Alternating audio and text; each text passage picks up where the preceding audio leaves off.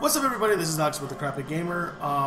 Doing a final kind of like post multiple sessions of using review on the Boombah Gloves that I bought about a month ago, as well as kind of an update on two of the Eastons that I bought, and kind of an intro into the third Easton that I bought, which I'll get to use tomorrow. So by tomorrow, I'll probably no, actually that's too much work. I'll just do another separate video. But first with the gloves, the 8020, this is the lowest model that Boombah makes. I just found out, by the way, you can't even get customized gloves anymore from Boombah, because I was thinking of doing one, which I'm glad I didn't, and I'll explain it in a minute. But you can't even do that, at least not with the Tia, which I'll show you in a minute. But the 8020 is, as I mentioned before, the 8020 is their lowest model glove. I think it's still like 30 bucks. I'm like, as I said, it's a great glove if you're playing just recreational, you know, like I do Friday night softball. You know, you don't want to spend a whole bunch on a glove. It's super comfortable. It's got the cushioning padding on the inside as opposed to actual leather. And again, as long as you take good care of it, it should last. But I don't use it too much personally. Not that there's anything wrong with it at all. It's just you'll understand in a minute for a number of reasons why I don't use it very much. I'll probably end up holding onto this one, and then if I run across someone, which I tend to do a lot in my leagues, that's using a freaking, you know, like, I just realized it's probably gonna echo a lot.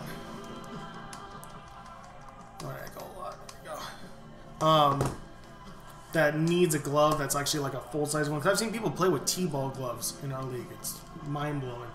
Then I might end up giving them this one. So I don't know. We'll see. Or someone on my team needs a glove. You know, then this is an option.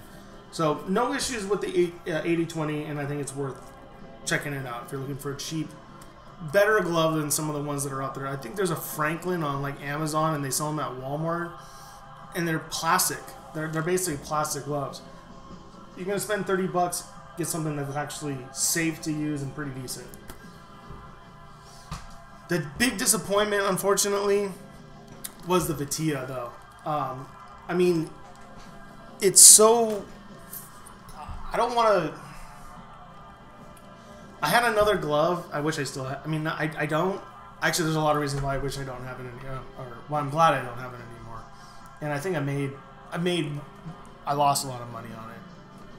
But it was a show-off glove. The brand was Show-Off, and it was made in Mexico, and it had just a weird break-in. I did the same thing I do with all these gloves, where I take out that part of the heel, but the way it closed, it had no structural support, and so the ball always felt like it was going to pop out.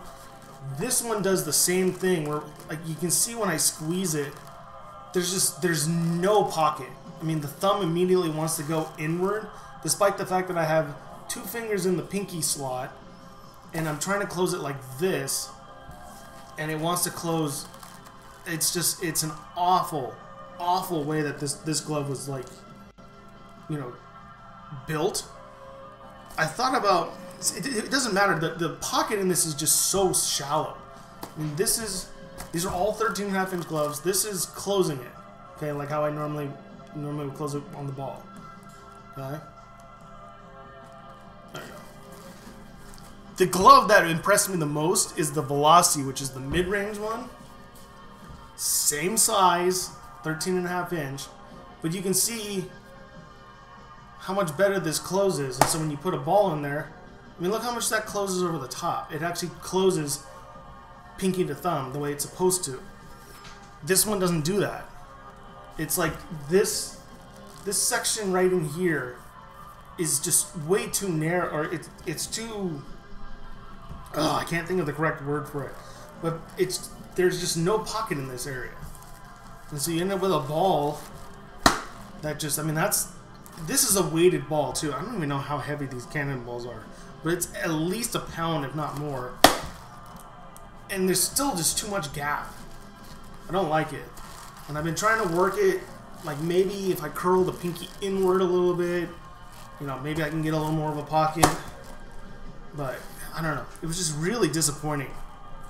It feels pretty good overall. I mean, you can definitely tell this is their highest end model. The quality on it's pretty good, for sure. Leather feels good and everything. Definitely was hard to break in, even with my little, you know, surgical removal technique thing. But I was trying to catch fly balls with this on Monday. Every single thing, pop out, pop out, pop out. No pocket. No, I mean, even with a baseball, you know, like I can't get it to want to wrap around the damn ball. So maybe it's just a one-off, but for some reason, because this is made in the Dominican Republic, if anyone hasn't watched the previous video, these are actually made in the Dominican Republic. Maybe it's just something about Latin glove manufacturers and the way they make them, because both that Mexican show-off and then the Dominican Vitilla have the same kind of closing pattern that, I don't know, I just don't like it. It doesn't feel structurally good to me. So, I don't know. I'm not sure if it's worth, again, if this is a one-off, then go for it, because it's still cheap for what's supposed to be a like higher model glove. I still think this is more in the mid-range of, like, you know, I think this is maybe a little better leather than my Mizuno Prime, but I love my Mizuno Prime. I still occasionally bring out my Mizuno Prime, and that one was 100. I think I paid 80, but it's like 100.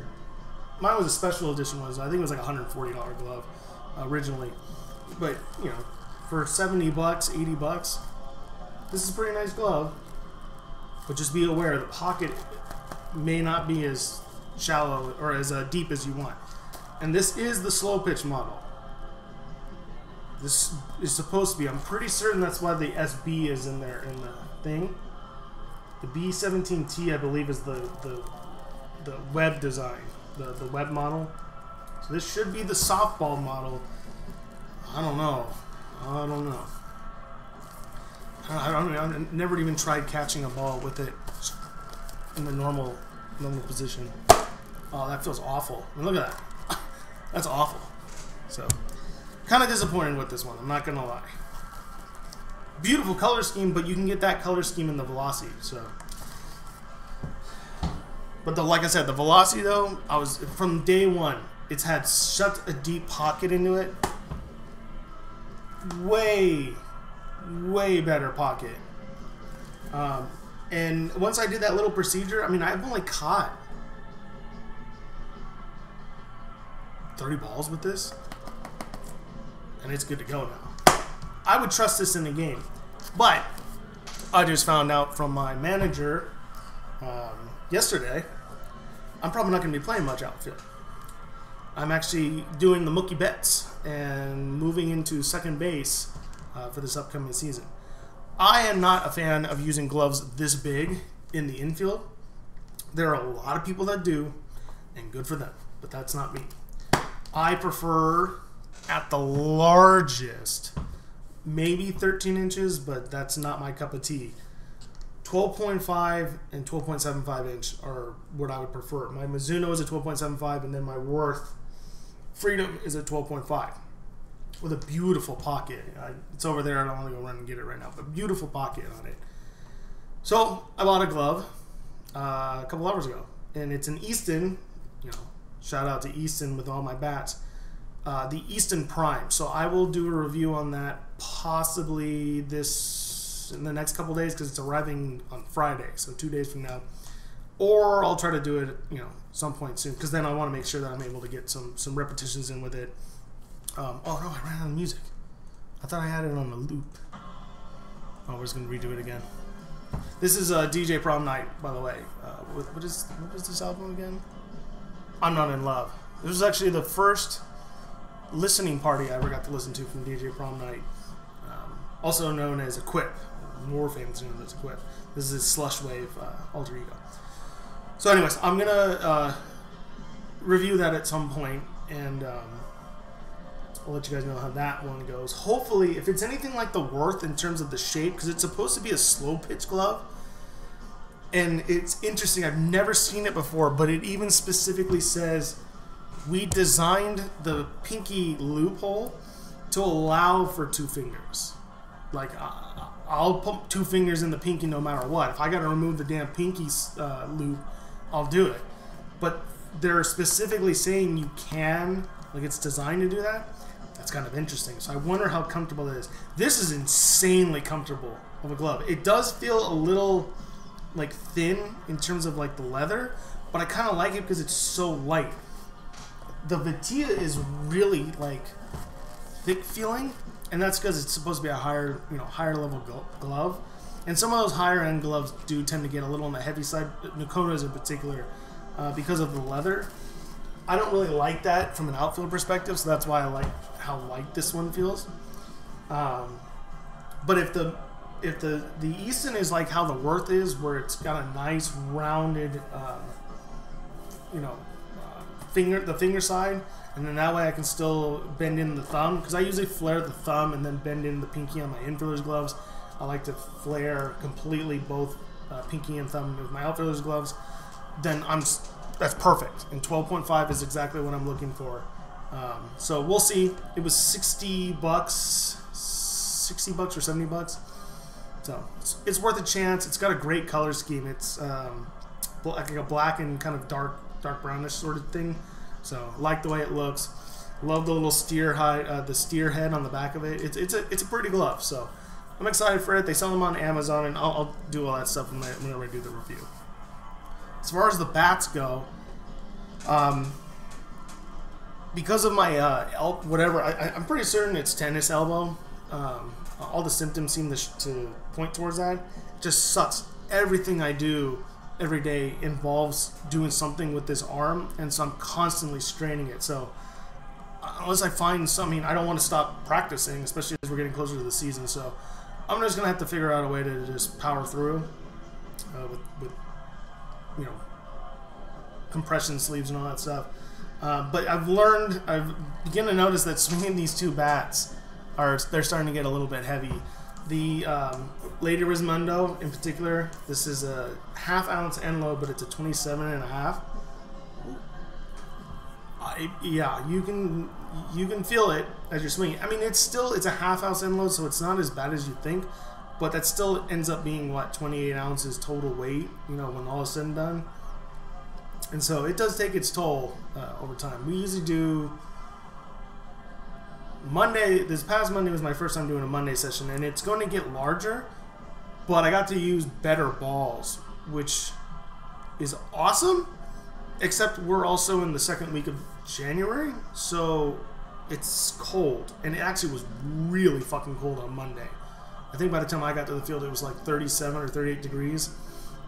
And so swinging at some of those ones is probably not the best idea, even though this one, the 2 that I've had are 240s, so they tend to take a little more abuse than the 220s, which I'm going to talk about. The 220s, which I'm going to talk about in a minute. But seriously, out of the wrapper, I was really impressed by how this felt, and I was watching the Slow Pitch Bat Bros. Highly recommend checking out their channel, especially if you're more into the exit velocities and the compression testing and all that stuff, and how quickly they lose compression and all that, because a lot of people, you have to have your bats tested. Here in Fremont, it doesn't matter. Hell, we don't even have to use these new 240s yet. We can still use the 220s. So much more in depth if you're into that kind of stuff. But they said the same thing. He was using the Easton old stamp. Is it the old stamp? No. He did use the old stamp, but he used not the Kapow, it was the other one. I don't know, it's one of those stupid comic book ones that Easton's putting out right now.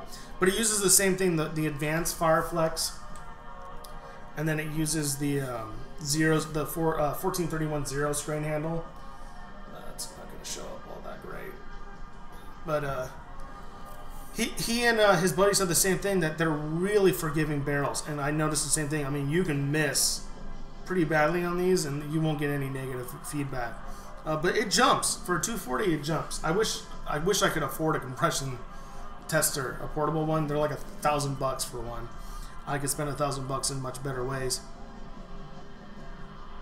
Oh, is that a crack?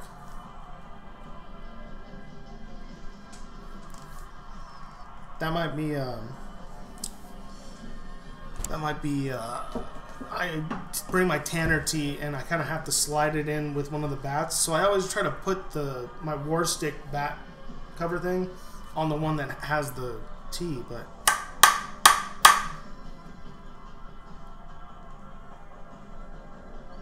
it just looks like something scratched the shit out of it. Right? Oh yeah, right where the player optimized thing is. Kind of hard to see, but right there, like right in that area. I don't know, but I mean, it doesn't affect the bat. It's just I don't know where the hell that came from. So I do like it. I wish it was lighter, but I do like it. This might end up being my cold weather bat, you know. And I have my thinking is because I'm gonna have practices on Monday. I might have practice on the weekend too, which would be really fucking cool with the people that I used to practice with. But I know for sure on Mondays, as long as it's not raining and it's a holiday, I'll have practices. So I think I'll swing this one on Mondays. You know, it's kind of I mean, you can get some good exercise and good endurance out of swinging something this heavy. Shift on Thursdays, because then I have one on Thursdays. I play on Fridays to the shift hour. Which is 26, but with a mule load. So this is a ounce in load. What? Upside down. And so that way I'm still getting some good repetitions. And then that way when I go into Friday, I can swing what I think is going to end up being my game bat, which we'll talk about in a second. Plus, I'm not entirely sure I should be swinging this one in BP based on just how it feels already. But the shift hour, I took some swings on Monday with this with the better balls, and some of them went. So same thing, out of the wrapper, it felt really good. This is also 240. I didn't mention that. This is I want to say this is the first generation of the 240s because it uses I think it's the standard Fireflex. They both use the CXN Max thing, and then it doesn't use the 1431 carbon handle. It uses these zero carbon handles or carbon zero handles.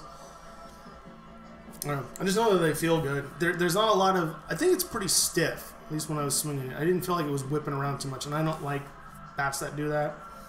I mean, I don't have anything bad to say about either of these Eastons. It sucks. It's so hard to gauge how well they're doing from a performance standpoint because of the field we're on. We're not even at our home plate. We're off at a weird angle, so I don't even know what the measurements are at this point. I measured from the home plate we're at. We're like 20 feet off to the side. So that screws up trying to figure things out. But I mean, I unloaded it on a couple balls on Monday. And again, oh, I have spider cracking. Holy shit, I didn't even notice that. I've got spider cracking. I have no idea. Oh, that's kind of showing. Oh, yeah, there you go. See it? It's kind of showing if I do that, but I've got spider cracking. Son of a bitch. I don't have any on the Resmundo, but I definitely have swung this one more. There's nothing wrong with that. That's just your bat telling you that it's starting to open up. It must have been this side that I hit. That is very interesting. I did not notice that. Interesting. Well, good to know. Oh, my playset. I was like, what the hell? I'm not going to play the music in. We're almost done. Can't talk a whole lot about a bat I haven't used yet. But they still have, I think they still have a couple of these left on Smash It Sports. And I mean, if you go around, I'm sure there's other places that sell them too. I mean, Easton, for all I know, probably still sells them. But I've been impressed by it. I like the way it swings, even though it's a full ounce end load. It doesn't really feel like it. And the 26, yeah, I mean, if this was a 25, it would probably feel a bit better just on my arm. But, you know, it doesn't hurt too much to swing this one. This is probably going to be my backup gamer, and hopefully more of my teammates use this one and not that one. Luckily, there's only one other person on my team that hits hard enough where I would have issues, you know, with them using my bat. And they have their own, so I don't think it'll be an issue. I can't believe there's surface cracking on that. I did not notice that. Okay. Last thing. I have Wingstop and it's starting to get pretty cold, so I gotta hurry up. This is the bat that we're gonna hopefully use tomorrow at some point, depending on the weather. I have mixed feelings about the name for certain reasons, but this is the Armed Forces Easton USA Patriots 220 model from 2021. This is the 12.5 ounce two-piece. I think the 13 or 14-inch barrel is a single piece, but there's a black version of this. And then the whole decals. The decals go, I think, like way down here. I prefer shorter barrels, and I just think that this is a way cooler looking bat. I like this whole, like the barrel. I can visualize the barrel as I'm swinging it. I don't know. I kind of like the way that looks. Like I said, I just have mixed feelings about the Patriots thing, but that's neither here nor there. This is a 25.5. I was really lucky. I bought the last one on Smash It Sports. This is a 25.5 player weighted, or was it optimized player weighting loaded? So this is a ½ ounce unload. I mean, this feels so good. Just this, feels so good. It feels like I can whip the shit out of this thing. Because it's a 220 bat, I was hitting it with the mallet and like that Easton area right there.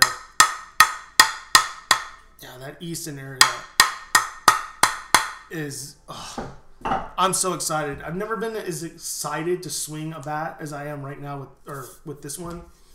So I'm probably going to end up disappointing myself, but I really think this is going to end up being my gamer. Like I said, we can still use 220s in my league. Just hope it doesn't break quickly. So, again, I'm going to test it tomorrow if weather permits. Because I believe it's... Well, see, now it stopped raining. It's been on and off today. But we get sun in a certain spot on the field, and so we all just put our bats up there. And if I can let this thing heat up, I never keep these in the garage. They sit up in my room. So they stay pretty much warm anyways. But if weather permits, I'm going to try this one out. And I think this thing is just going to sit in my room until the league starts. I have a feeling it's probably going to be pretty hot straight out of the wrapper. So that's my opinion on that. But we'll see. If I get a chance to use it tomorrow, then I will let you all know. But again, this is a 34-inch, 25.5 ounce, ½ ounce end load, 25 or 12.5-inch barrel. Easton USA Patriot. Quite excited, and I will let you guys know how it is. But anyways, that's all my random reviews and finishing reviews on that. Same thing, if I get that Easton and I get a chance to use it, I will talk about that as well. But yeah, with Boombah, I mean, I think if you want a really good glove that'll last you, and is almost, I mean, it's not game ready if you don't do what I do with my gloves. But the velocities are awesome. At least this one was. The 8